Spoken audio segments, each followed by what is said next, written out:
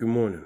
Heavenly Father, I ask that you bless this video, that it reaches who it needs to reach, that the words that come out of my mouth don't lead anybody astray, but lead them towards you and a better relationship with you. In Jesus' heavenly and holy name I pray. Amen. Yesterday, small short video about watching what you feed yourself. I think I need to go into a little bit more of that, because while none of us are perfect, and I do mean none of us, we do have to watch what we feed our souls. I mean, if you run around feeding your soul a bunch of nonsense, you're gonna be about that nonsense. Back in the day when I was younger, I used to listen to gangster rap. Listen to groups like, I listened to Too Short, I listened to E40, occasionally I listened to Two Live Crew. As raunchy as they were, I enjoyed it. I listened to that kind of stuff because I lived that kind of lifestyle. I don't live that lifestyle anymore. I want nothing to do with that lifestyle anymore. I don't listen, I used to listen to music that was, a lot of womanizing going on, where, you sleep with as many girls as you possibly can. And doesn't matter, you get them pregnant, so what? Luckily for me, I didn't have to worry about that. But, but it was what I was feeding my soul. It was what I was feeding the spirit on a daily basis. And I got to be honest with you, you really can't. You can't do that and be able to have a right relationship with God. You can't. It's absolutely impossible. Because where you got that carnal feeding into your spirit, what do you do? How are you feeding God? How are you feeding your spirit with God? Are you reading your Bible on a daily basis? Some people, man, I tell you what, they know the Bible pretty well, but I promise you, you ain't seen them crack it open. Maybe if they go to church, they might crack it open, but, in reality, they don't. And you can know what the Bible says all day long, but unless you're reading the Word on a daily basis, you're not feeding yourself properly. I've made a point in my life, I haven't always been successful, but, the music I listen to, if I can control what comes in my ears, I want nothing to do with any kind of secular or carnal music. I absolutely want nothing to do with it. I don't want it. I won't play it in my car. And that is absolute fact right there. Back in the day, when I was married to my first wife in the car, I would listen to sports radio and a lot of that kind of stuff. No, the last car I had, I listened to nothing but Christian music. I didn't want anything else. I didn't want to feed myself just, mainly because a lot of the music nowadays is just stupid. I mean, I've listened to rap music, here and there because people I know listen to it, but the lyrics are stupid. Nobody understands what. Listen, just because you can make a bunch of stuff rhyme don't mean it makes any sense. And I have issues with that. I've always had issues with that. I guess that's why I like guys like Kool Moe Dee and LL Cool J back in the day, because, man, them guys were lyricists. They told you a story. Nowadays, I've heard a lot of this stuff, and they're rapping about all the money and the bling they got because you bought their music. Seriously, that's what it's all about. How much money I got, how much bling I got, how many women I slept with, last week. What? And then you listen to them when they get up there on stage and accept some award. Oh, thank God. Man, what? God ain't got nothing to do with what you doing. He don't. I promise you, if your music ain't edifying and glorifying God, He ain't got nothing to do with it.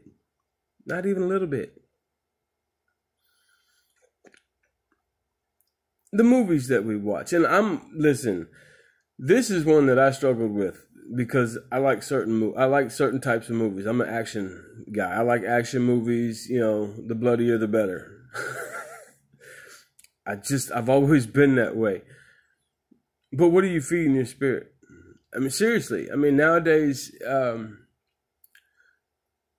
I watch sports. I still watch sports. I still enjoy watching football and baseball. I don't care for basketball anymore. Too many steps. And went to that European 3-step thing. That's not basketball. That's just wrong. Anyway,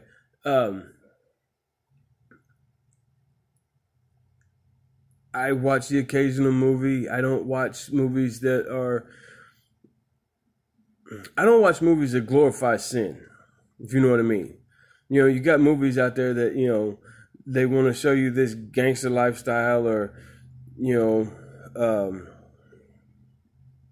any movie, I think, that would glorify sin or would take away from the glory of God in my life.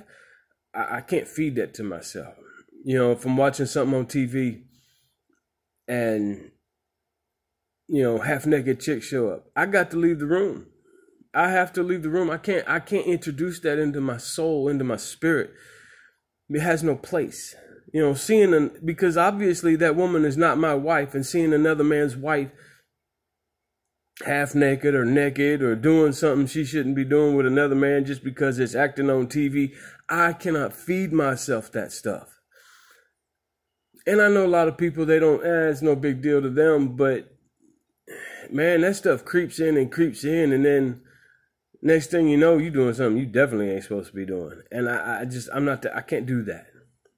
I have daughters, and I don't want to see another man's daughter half naked unless it's my wife.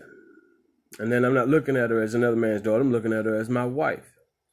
I currently do not have a wife, so there will be none of that going on. I just think, this is something that's been pressed into me because God's had to create this drive and this striving to seek righteousness. Am I righteous? No. Did I sin yesterday? I don't think I did. I don't remember doing anything that was sinful. Have I sinned this morning? So far, not yet. Will I sin today? I don't know. I'm going to try not to. But that's my goal. My goal is to do what God's called me to do, to feed the spirit. And listen, feeding the spirit's not just about, the music, the TV, the books that you read, the nonsense that you look at on the internet. God is not political. So let's get that straight right now.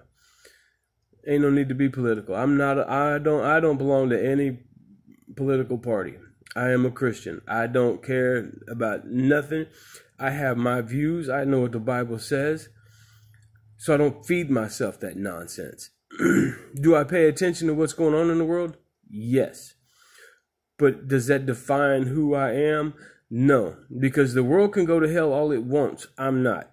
I have no desire to go to hell. In James 4:4 it says, do not love the sinful things of this world. Well, most of what the world wants to do is sinful.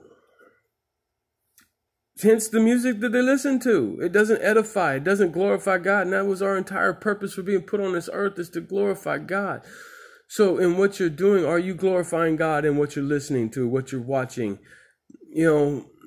So you used to be a certain way back in the day. Well, once you get saved, you ain't supposed to be that way. No, because you're a new man. You have to put off the things of the old man. You can't be, you can't be like the rest of the world. You have to be set apart. You have to be set apart. You cannot do the things that the world does. You truly want to serve God and you truly love Jesus, then you're not going to want to do those things or pay attention to those things that you paid attention to in the past. I'm not perfect by any means. No stretch of the imagination am I perfect. But my goal in this life is to do what God called me to do. And I can't do that feeding myself things that aren't of God. And it's not easy. Trust me, it's not easy. You got, how many years you're on this planet that you were doing all these things. You got to do that. But the step is, in the morning, the first thing you should do, thank God that you're awake, that He gave you another day. But the one thing you should do above anything and all things is first thing in the morning you get in your word. Doesn't matter. Just even if you start off with one chapter, start. Because it'll lead to another chapter and another chapter and another chapter. I don't care if you know the Bible. I don't care if you read it before. Read it again. Read it every day. Because I took some time off on Saturday. I didn't do any video. I didn't do anything. I did read a little bit in the morning, but I didn't read, like I have been. And I felt it. About third of the way through my day, I started feeling, that flesh creeping up on me, talking to me, hey. But no, I'm okay. I don't want to do that. Had a guy on the internet last night told me I look like a bee. Okay, whatever, dude. The old me, I'd have told that dude where he could have met me. And we could have handled it like men. I got no problem with that. But I have grown so much in the Word of God and in the role that I'm supposed to have that, I did let the gentleman know that he was going to bite off more than he could chew. Whether you think I'm tough or not, I'm not the toughest guy on this planet, but I promise you, I'm not a pushover. Not even a little bit. But God has made me somebody different. I'm not the violent young man I used to be. I'm not the guy that would punch you in the mouth even before you could get the words. I'm going to kick you behind, because as soon as I heard I'm going to kick, I would punch somebody in the mouth. Oh, you just threatened me. Okay, let's go. I'm not like that anymore. I did tell the gentleman, may God bless you to know the truth before He rebukes you. And let's be honest, the Lord will rebuke us if we don't strive and we don't, because I think this way.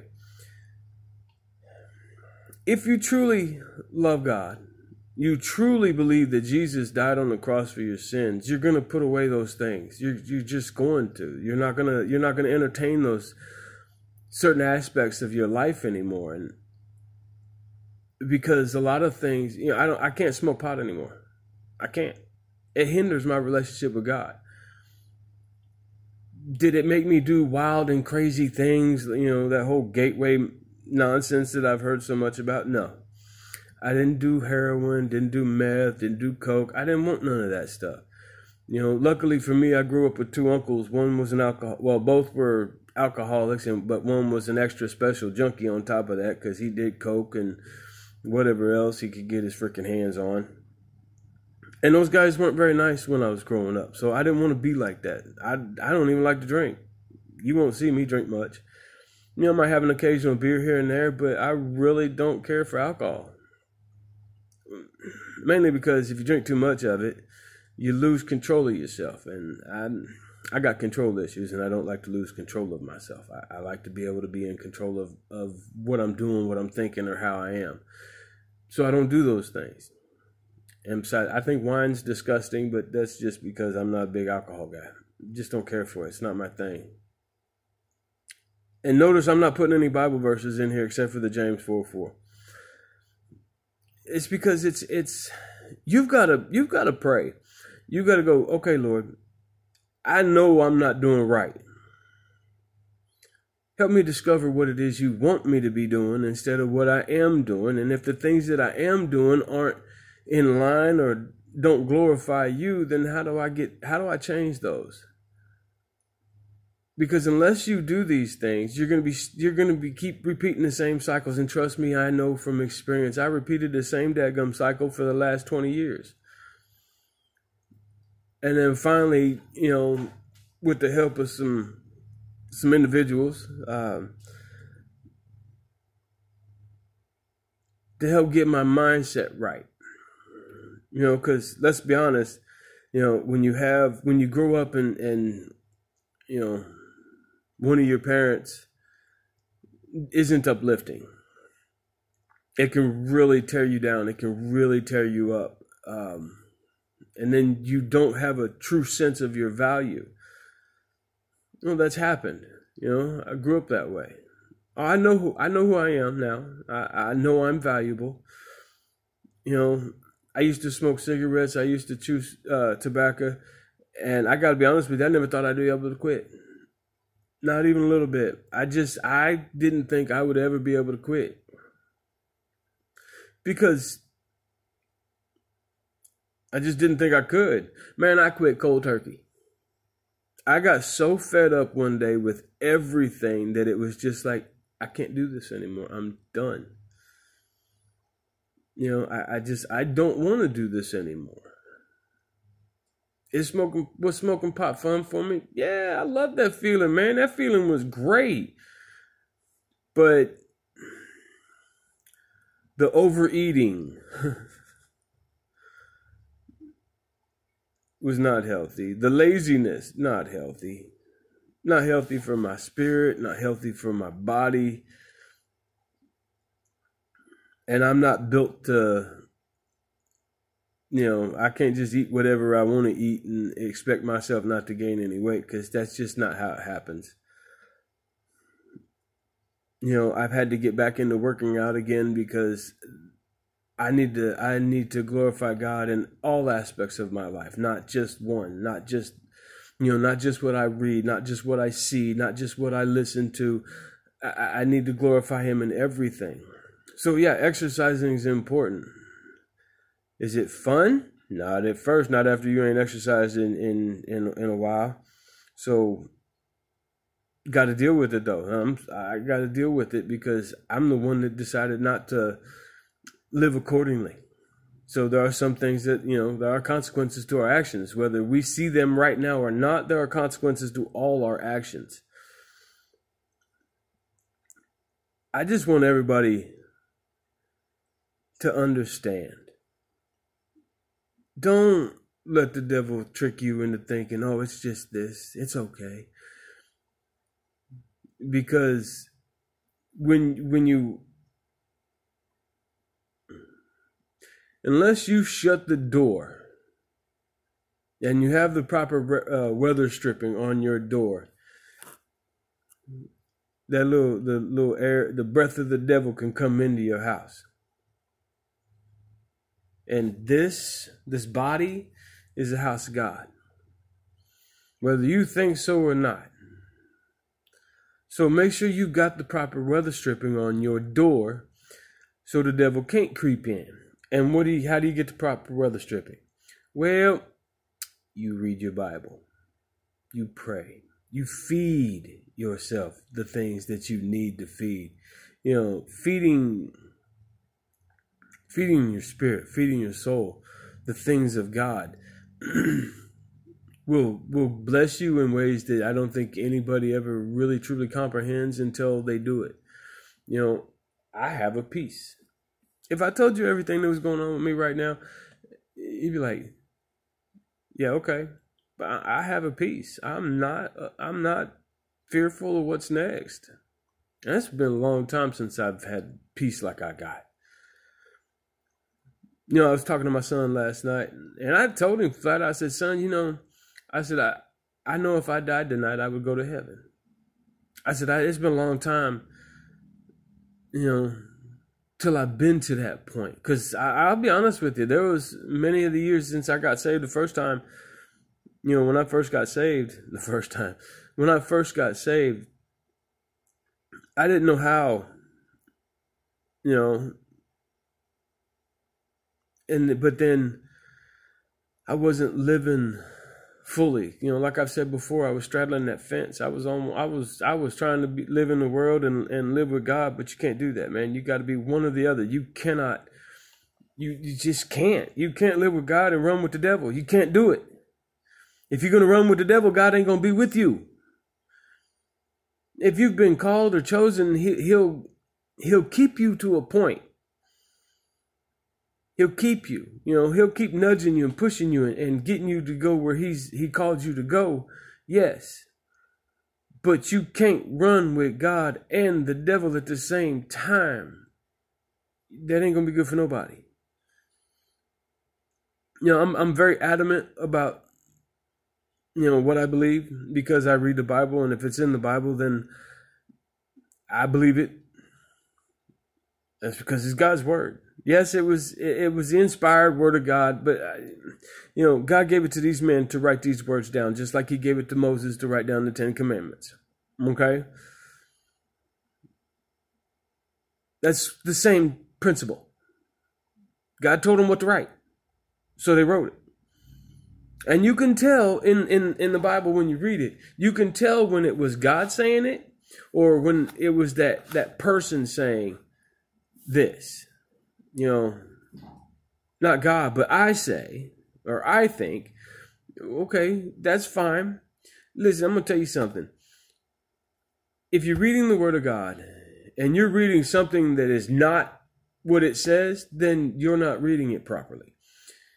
When you read your Bible, before you start reading, say, Lord, give me the spiritual understanding to know your words.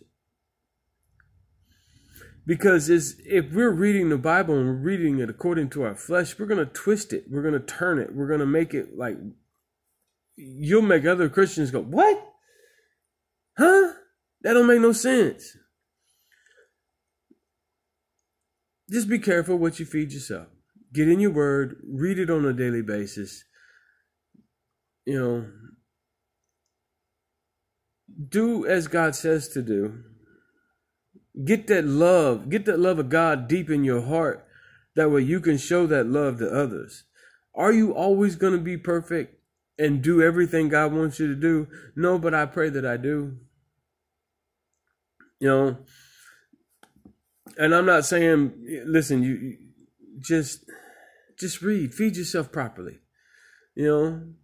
It's like going to the store and you buying all these microwave dinners. That stuff's not healthy for you. You know what I mean? How much nonsense they got in those things? Read the ingredients one day.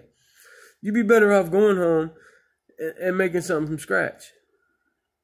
Oh, making stuff from scratch is so... No, it ain't. No, it ain't. It just takes a little bit of time. Don't overcook your food. Don't undercook your food. Cook your food properly. Make your food properly. Feed yourself properly. You got to be careful. And I don't mean to... I can... Listen, I could say this all day, every day. Watch what you feed yourself. Because when you feed yourself the things of this world, you're going to behave as though you're in the world. Whether you believe or not, you're still going to behave as if you're in the world, and you can't do that. There is no compromise with the Word of God. Get in there and read it. If you can find where it says to compromise the Word of God for somebody's feelings or somebody's, to bless somebody, man, then prove it to me, because I promise you it's not in there. God don't tell us to, compromise who we are as Christians just because something, we like to do. Be obedient. Don't do as you want to do. Do as God commands us to do. Be obedient. That's the biggest thing. That's what you'll learn when you're reading your Bible. When you get in your Bible every day and you take your carnal, fleshly self out of the equation, you'll understand. I'm very adamant about this. Unless you're reading your Bible, you're not feeding yourself properly. You're going to fall. You're going to do things that you ain't supposed to be doing. You're not going to be obedient. And don't blame it on others. Don't blame it on this, that, or another. You take responsibility for what you've done and who you are, and ask God to fix it. Say, Lord, I don't want to be this way. I don't want to be this kind of man or this kind of woman. Show me how to be a godly man, how to be a godly woman. Show me how to seek righteousness, and you will. Okay? Heavenly Father, I pray that whoever needed to hear this hears this. Whoever needs this, Lord, receives this. In the name of Jesus, I pray. Remember, like, share, post your hate, post your love, post whatever you feel like. I love you and may God bless you.